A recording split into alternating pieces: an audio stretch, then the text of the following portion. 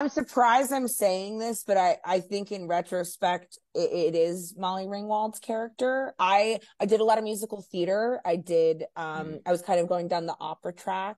So even though I was like secretly like Judd Nielsen's character, like, and, like a little bit alternative, it was like always kind of behind the scenes. I was always kind of trying to paint this picture of this, perfect little choir girl. Mm. So I think for me it would probably be Molly's character, but there's like a secret Judd in there for sure.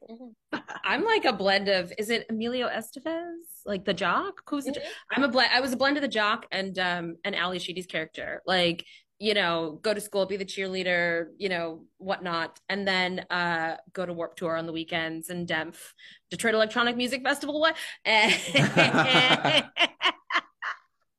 really putting myself out there right now. Yeah, no, not at all, not at all.